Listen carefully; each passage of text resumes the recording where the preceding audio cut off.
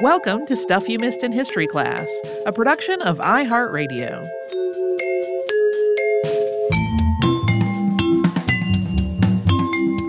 Hello and welcome to the podcast. I'm Tracy V. Wilson. And I'm Holly Fry.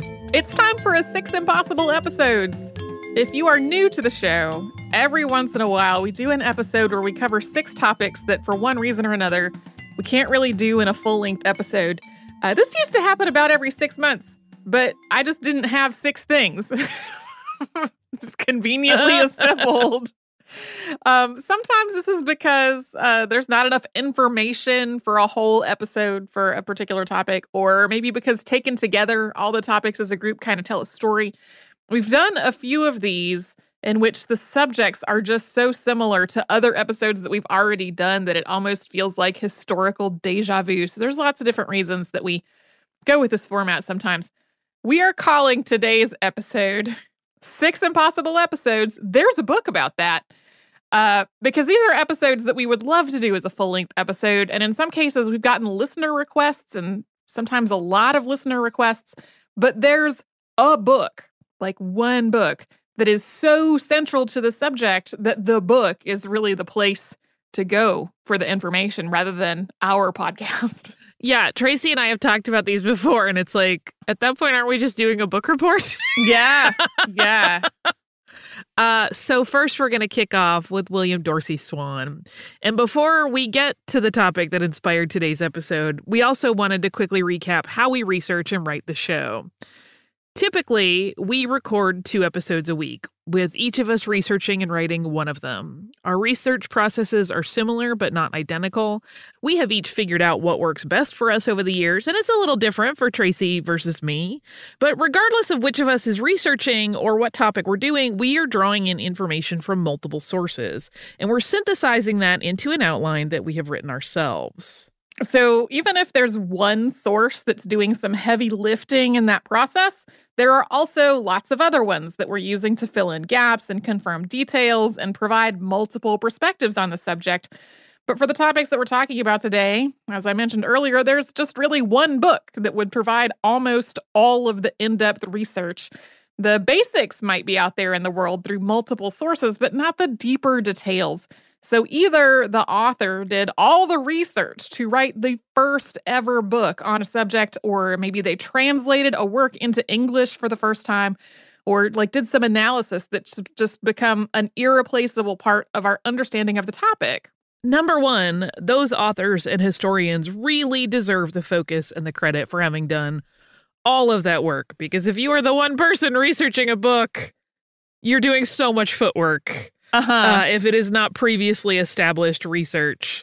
And number two, if we tried to just summarize that one work into an episode, well, as we just said, that's a book report. Or that's the best case scenario. The worst case scenario is that it kind of verges on plagiarism in some cases. Trying to distill a unique original work down to a 30 or 40-minute episode just feels a little bit incongruous with what our process is and kind of our mission for the show. Yeah, sometimes when we say that to folks, they say, well, just have the author on. We do have authors and historians on the show to talk about their books, but most of the time, those books are newly released, and so they're coming onto the show as part of their publicity work for the book. Usually, we have either met the author before, or we've gotten some kind of publicity email from the publisher, or maybe we have a contact with the publisher that we can ask. I'm not saying it's impossible to get an author on the show without any of that, but I have for sure gone down some real and very unsuccessful rabbit holes trying to track folks down. This is not a solicitation for advice on how to do it. If you're about to say, why don't you just tweet at them? Well, that's a thing that we've tried before. Hasn't necessarily worked out. Yeah, I promise. We do know how to reach out to people. Sometimes it is not fruitful. Right. And this brings us to the topic that inspired today's episode, which is actually a forthcoming book. But it's one that we have gotten so many requests for over the last few months, thanks to some posts that have gone viral. And as I mentioned earlier, it is William Dorsey Swann. So 15 years ago, Channing Gerard Joseph was taking a class in investigative reporting at Columbia University and stumbled over the name William Dorsey Swann in an old Washington Post article. When we say old, this article was dated April 13th, 1888, and the headline read, quote, "Negro dive raided, 13 black men dressed as women surprised at supper and arrested." William Dorsey Swann, who called himself a queen of drag and was known as just the Queen, was among them. Joseph wrote an article about Swann that was published in The Nation in January of 2020, which seems to have been the information source for various viral posts that have circulated since then, catching listeners' attention and leading to a lot of episode requests. And yes, Swann absolutely seems up our alley. He sounds fascinating. He was enslaved from birth and then went on to be a huge part of the drag scene in Washington, D.C. after the U.S. Civil War. He tried to get a pardon from President Grover Cleveland in the first documented legal action to protect LGBTQ rights in the United States. Swann's story really touches on so many things, including the history of drag balls, gender, race, cross-dressing, and trans history. But the book does not exist yet. Once it does, we are hoping folks go to read it. We are for sure looking forward to doing that. That forthcoming book, based on Joseph's original research into William Dorsey Swann, is titled House of Swann, Where Slaves Became Queens. And at present, it is expected from Crown, that's a subsidiary of Penguin Random House, to publish in the U.S. in 2021, and from Picador, that's Macmillan, in the U.K. Yeah, I would say it might, I don't know if it's optimistic or not, that it will be out in 2021. I know the pandemic has totally shifted everything. A lot of publishing schedules. And I also know that I have had this one particular book on my list to try to get in touch with the author. And it's like noted in my little list. And it originally said forthcoming in 2019. And then it said forthcoming in 2020. And now it says forthcoming in 2021. So book deadlines and timelines can shift around sometimes, just so folks know. We've gotten so many requests about him. Yes, he does sound completely fascinating. And hopefully in the future, a book to read. Next up is the one topic that we're talking about today that I don't actually think we have gotten specific requests from listeners about. And this is Ethiopian Saint Wolata Petros. So as we talked about in our episode on the rock-hewn churches of Lalibela, Christianity was established in what's now Ethiopia during the time of the Aksumite Empire. Christianity was really widely practiced there by about the 6th century, and this was a lot earlier than Christianity was established in many other parts of Africa. For centuries, people living in the Horn of Africa also didn't have that much contact with other Christian communities, so the Orthodox Christianity that developed there was unique in a lot of ways, with beliefs and practices that could be more similar to Judaism than to what would become the Roman Catholic or Eastern Orthodox churches. But in the 1600s, Ethiopian Emperor Lebna Dengel asked Portugal for help in fighting off an invasion. In the aftermath, Portuguese Jesuits arrived and started trying to convert Ethiopian Orthodox Christians to Roman Catholicism. And that brings us back to Wolata Petros. Wolata Petros lived in Ethiopia in the early 17th century and was married to one of the emperor's counselors. All 3 of their children died in their infancy, and Wolata Petros decided to become a nun. She sort of felt like she was done with the more material world after all that. After the king was convinced to make Roman Catholicism the state religion, and the Ethiopian Orthodox Tahoedo Church was banned, she started a nonviolent resistance movement, even as the king exiled her and threatened to kill her family. She also founded her own religious community and developed a reputation for being a very skilled preacher. This also touches on so many things that we love. This is the earliest known book-length biography of an African woman, and it's one of the earliest written documents detailing African resistance against European influence. It also details Wolata Petros' lifelong partnership with another woman, that was another nun named Aheda Christos. It's one of only a few hagiographies of Ethiopian women saints, and it is a huge source of information just about what daily life was like in 17th century Ethiopia. So the book about her is The Life and Struggles of Our Mother, Willata Petros, and it was written by a disciple in 1672. That was about 30 years after her death. Often something that old is something we would just refer to without a lot of concerns because, it's a classic document in the public domain. But this was translated into English for the first time ever by Wendy Laura Belcher and Michael Kleiner in 2015. Belcher is a professor of comparative early modern African and European literatures and grew up in Ethiopia and Ghana.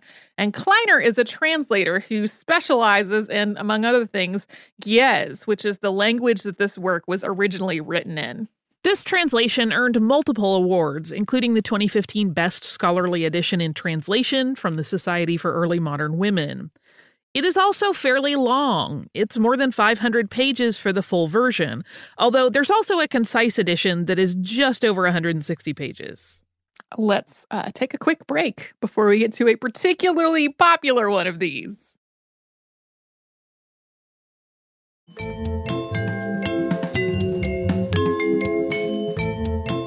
Now, next up, we have another very frequent listener request. I would say this is one of the topics we have gotten almost the largest number of requests for over the years. Yeah, if I were placing bets, I would say this has the most requests. Yeah, it was definitely in the top 5, if not the most. And this is also something that we alluded to in our listener Q&A episode that we did earlier this summer. It is Henrietta Lacks. And we've gotten so many requests to talk about Henrietta Lacks over the years, and we haven't for 2 reasons. One is that a big part of her story is that her body and her privacy were violated without her consent. And in some ways, our doing an episode on her felt like a continuation of that invasion. That is compounded by our second reason. We would really just be distilling down a book by someone who actually did work with the Lacks family. That is Rebecca Skloot, author of The Immortal Life of Henrietta Lacks. Skloot spent years researching Henrietta Lacks' story and her life and the impact of her cells on medical science, as well as earning the trust of the Lacks family before publishing the book in 2010. And in her acknowledgments, Skloot describes Henrietta's daughter Deborah as the soul of the book, and her thanks to the other Lacks family members and friends, it goes on for paragraphs after that. So here are the basics. Henrietta Lacks was a Black woman who was diagnosed with cervical cancer in 1951. She had 5 children. The family was poor. They were working as tobacco farmers in Virginia.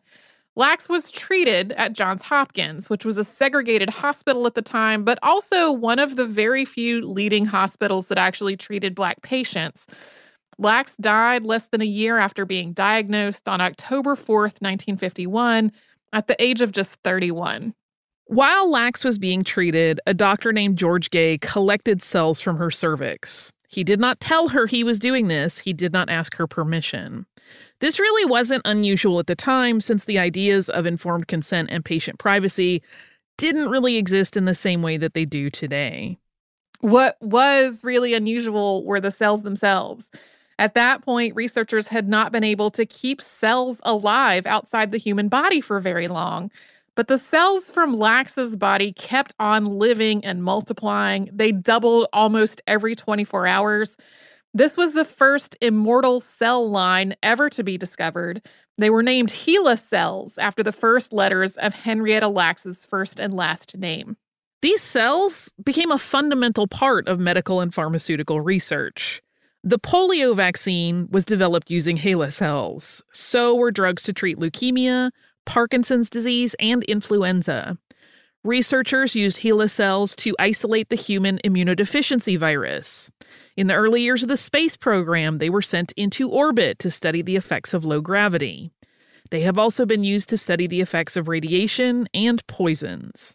More than 70,000 published studies have relied on HeLa cells, and at least 2 Nobel Prizes have been awarded to research that used them. This list goes on and on and on. Johns Hopkins offered these cells to other researchers and institutions freely. It didn't make money from them. But that is not true of the companies that used them to develop things like pharmaceuticals. As Deborah Lacks clearly spells out in Skloot's book, HeLa cells were part of all this research, and some companies turned huge profits from their use. And yet, members of the Lacks family couldn't afford to see a doctor. Henrietta Lacks's story is a lot better known now than it was when we first made the decision to direct listeners to Rebecca Skloot's book rather than do an episode ourselves. In the interim, there was even an HBO movie about it that came out in 2017. Since the publication of The Immortal Life of Henrietta Lacks, Johns Hopkins and other hospitals and organizations have also started to take a more critical look at issues involving racism, medical ethics, and informed consent. And that is work that is definitely still ongoing. Henrietta Lacks's descendants have also talked about how they want people to know about her story and about how much her cells have contributed to medical science.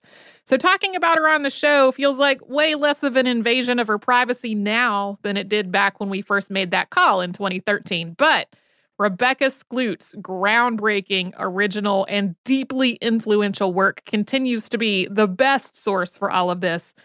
I know a lot of people who love to listen to podcasts, want to listen to other things in audio format, and this is also available as an audiobook. Also, this year is the 100th anniversary of Henrietta Lacks's birth, and there is a year-long centennial celebration ongoing.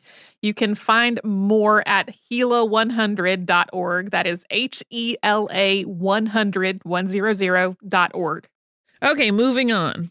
Martha Moore was born in Oxford, Massachusetts in 1735.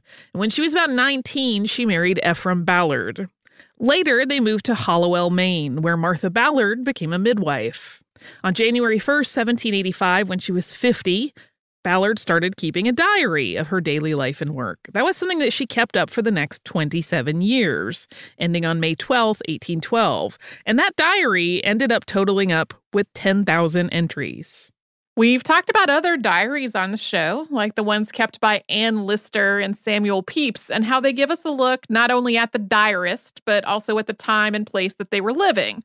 And this is true for Ballard's diary, too. It details her work as a midwife and a healer. She documented more than 800 births she attended over those 27 years. She also documents what life was like in the Kennebec River Valley region in the late 18th and early 19th centuries.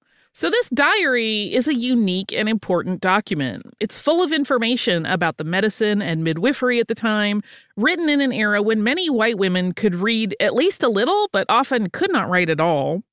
It also includes a wealth of information about people who are never mentioned in a lot of other primary sources, including tax and census records that would typically be used for that kind of information. Ballard kept her diary in this collection of little booklets that she made herself. And then those booklets were passed down through her family, ultimately being given to great-great-granddaughter Mary Hobart. Hobart was a doctor, and she was given these diaries as a gift when she graduated from medical school. Hobart put them together in order. They had been sort of in disarray, not really chronological anymore. So she put them in order and bound them together in this handmade linen cover and then donated that to the Maine State Library in 1930. There are a few ways to get a look at Martha Ballard's diary today. One is the website dohistory.org, which has a browsable, searchable scan of the document. As is the case with most historical diaries, it's tricky to read, both because of Ballard's handwriting, which is rather cramped, and because her system of abbreviations and marks for keeping up with midwifery work, and she also had phonetic spellings for words. So it's not a natural flowing read for your casual researcher. I often have a really challenging time deciphering handwritten documents from long in the past, or even my own handwritten documents from yesterday. Fortunately, dohistory.org also includes text transcriptions of the scanned pages of handwritten diary. These were done by husband and wife team Robert R. McCausland and Cynthia McAlmon McCausland. They spent about 10 years on this project. There is a print version of their transcription that is almost 1,000 pages long. It seems to be out of print now, but it's still available in a lot of libraries, particularly university libraries. The third is the reason Martha Ballard is in the category of There's a Book About It. It's A Midwife's Tale, The Life of Martha Ballard, based on her diary, which was written by Laurel Thatcher Ulrich. If that name sounds familiar, it may be because we mentioned her in our episode about the women of Gettysburg, which we titled Fearless, Feisty, and Unflagging. Ulrich is the person who coined the phrase, well-behaved women seldom make history. She also wrote the introduction to the McCausland's transcription of the diary. In A Midwife's Tale, she follows selections from the diary with context and analysis. There are these brief notes about where Ballard went and who she saw on a particular day become a narrative about her life, along with just a wealth of context about gender, medicine, religion, domestic life, and crime, including a mass murder and a trial for rape. This is rich and fascinating, and it earned Ulrich the Pulitzer Prize in History in 1991. And it is also an audiobook, and it was made into a PBS American Experience film called A Midwife's Tale in 1998. That doesn't seem to be streaming anywhere at the moment, but it is available on DVD. Now we're going to take another quick sponsor break.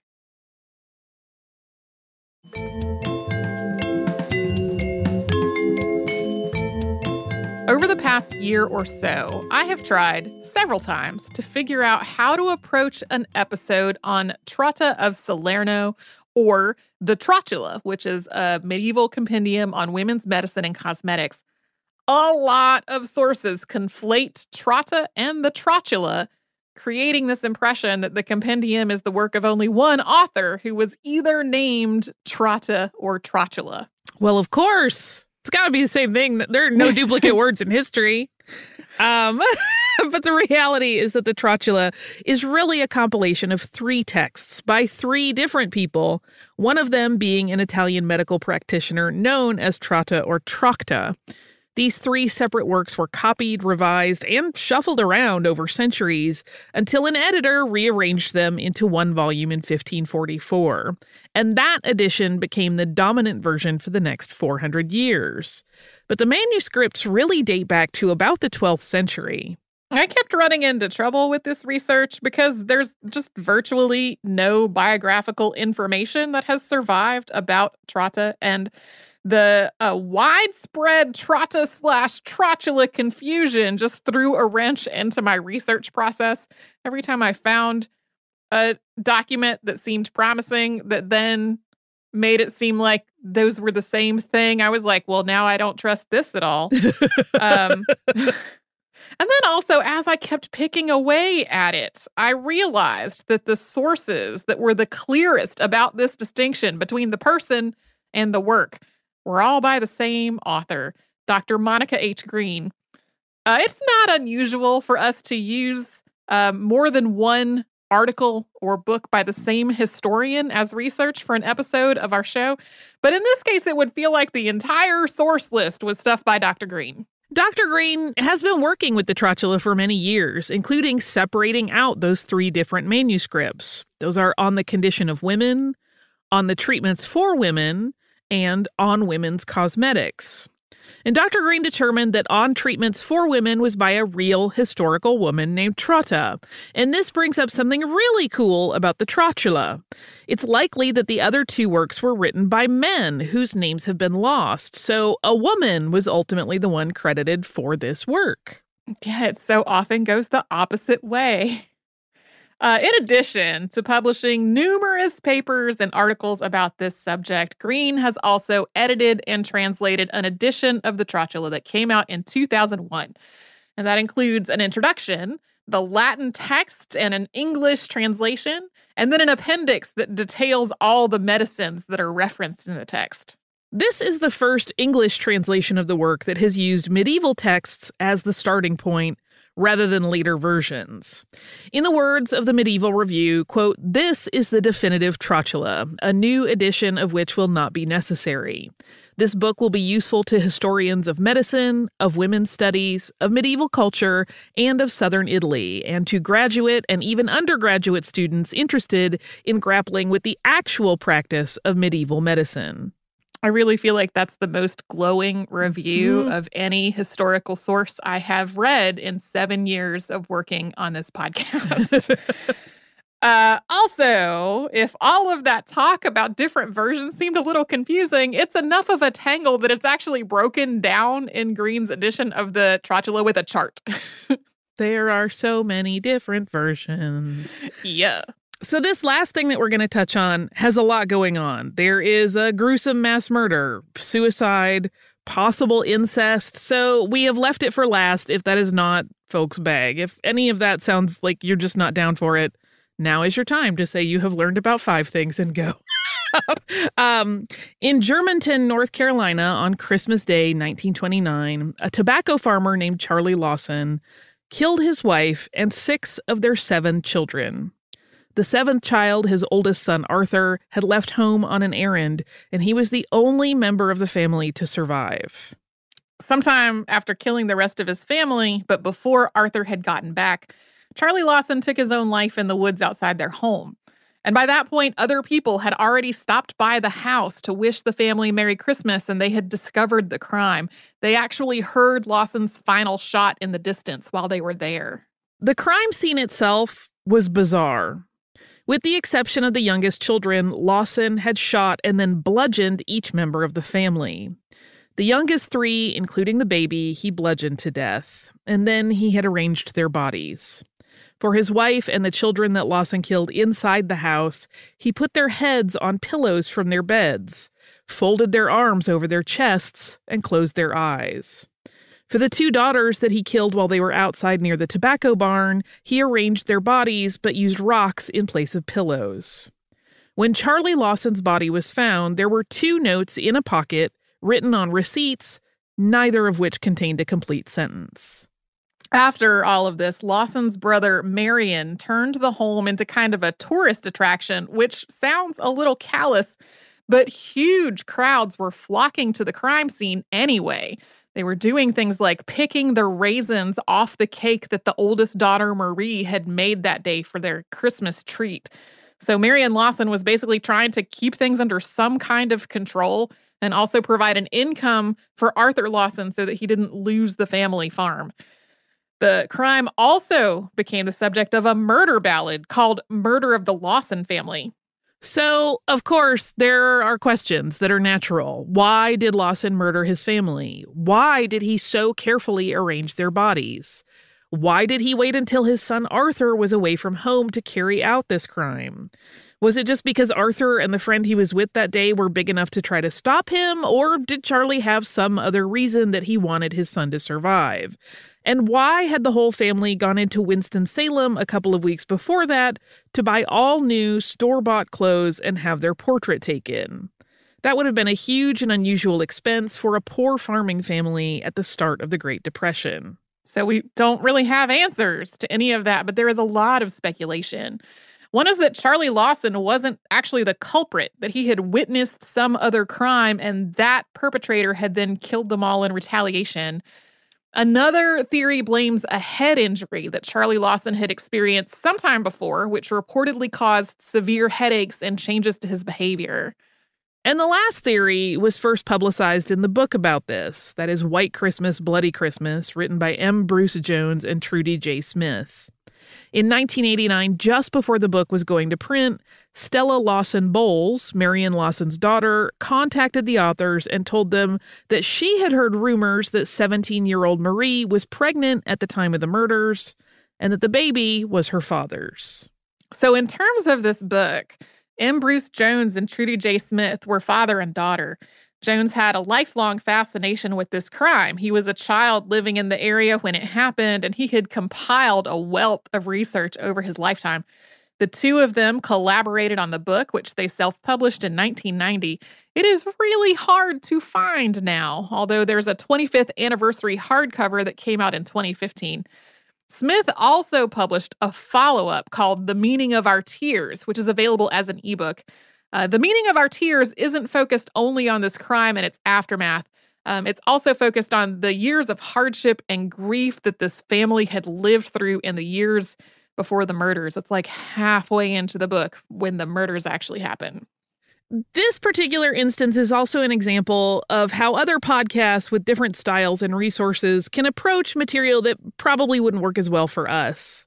These murders are, for example, covered in an episode of the podcast Criminal, hosted by Phoebe Judge. And the Criminal team goes on the road and interviews people who have some kind of connection to a crime, whether they're the perpetrators, the victims, or the investigators. And they describe it as, quote, stories of people who've done wrong, been wronged, or gotten caught somewhere in the middle. So in this case, they actually went to Stokes County, North Carolina, and they talked directly to local residents and to Trudy Smith. They weren't talking to people who knew Charlie Lawson or his victims personally, but to people who have some kind of connection to this story. All of this comes together in Criminal episode number 25, which is called The Portrait. There is also a limited series podcast from WGHP Fox 8 in High Point, North Carolina that tells the story, including archival interviews with relatives and others with more firsthand knowledge. That is called Deadly Secrets, The Lawson Family Murder. Yeah, in both cases, they went out and did legwork and talked directly to people where we would be just summarizing someone else's book. Yeah, since our show is not a show where we go out and do field work, something like that is just not really accessible when everything is speculative. As awesome as it would be to go out and do field work, it is not something that's conducive to a show that puts out 2 new episodes a week every week. That takes more time than is existing for our episodes. So yeah, that is 6 things, 5 of which we've gotten lots of requests for, where a book is just the number one place to go to learn more about that. Do you have listener mail, Tracy? I do. It is from Katie. And Katie says, hello, Holly and Tracy. I'm one of those wacky people who listen to the whole archive from the beginning, and I'm finally caught up on the latest podcast. I'm almost sad that I don't have a ton of new episodes waiting for me to jump into. I wanted to thank you for making such a great podcast. I so admire your commitment to kindness and justice and how well you research each subject. I've learned so much from you guys and laughed and ground my teeth along with you at all the things you've covered. I have a question and then a podcast recommendation and some possible pandemic reading. The question is, who is the person on the cover art? Is it a historical painting or drawing or done by someone connected to stuff you missed in history class? I've been wondering this for months. I feel so happy when I see this French ? Face pop up on my phone. My podcast recommendation for your extremely long recommendations list is Thomas Downing. I'm going to go write Thomas Downing on the list, which is very long. And so I'm going to skip ahead to the synopsis of some Thomas Downing stuff. And then Katie goes on to say, this is a throwback, but when you talked about Lalibela and the history of Ethiopian Christianity, I remembered a history rabbit hole I fell down a while back. The Sign and the Seal is a very interesting, if slightly wild, book on the Ark of the Covenant and the Ethiopian tradition of it traveling to Lake Tana. It's by Graham Hancock, who eventually went completely off the rails, but during this time, I think he was doing some pretty interesting, if slightly dubious work. To be clear, I don't mean the tradition itself is dubious. I'm in no position to judge another culture, but it definitely has been incorporated into some wild Holy Grail type stuff. I read it several years ago, so I can't remember many details beyond it being a fascinating ride. If you're looking for some pandemic reading about important traditions conducted by a pretty eccentric and passionate white guy from outside the culture, I'd definitely recommend it. Thank you again, Holly and Tracy, for all your great work. Even when the podcast topics are difficult, I feel a level of comfort when I listen to you because of the respect, compassion, and intellect you bring. And then we get to talk about cheese or something else delightful before you too long. Sincerely, Katie. I snagged this one in part because of the reference to Lalibela and Ethiopian Christianity, which came up again on today's episode. I have never read or possibly even heard of the book that Katie has mentioned, so I cannot speak to its quality or anything like that, but I found the connection interesting. And to answer the question, who is the person on the cover art? It's Marie Antoinette as drawn from like a cameo jewelry piece that somebody who worked with our show many years ago put together for us. So almost a correct guess with French, because technically Austrian. Right.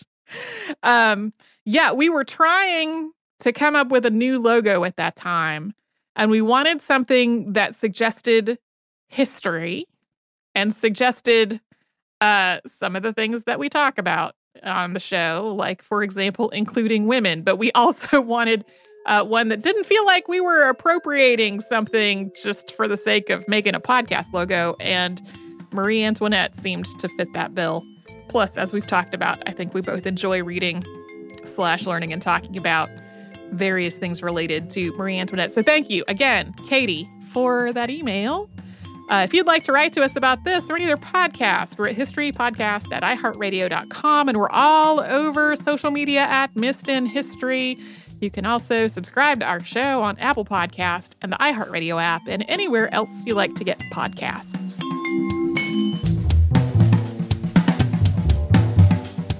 Stuff You Missed in History Class is a production of iHeartRadio. For more podcasts from iHeartRadio, visit the iHeartRadio app, Apple Podcasts, or wherever you listen to your favorite shows.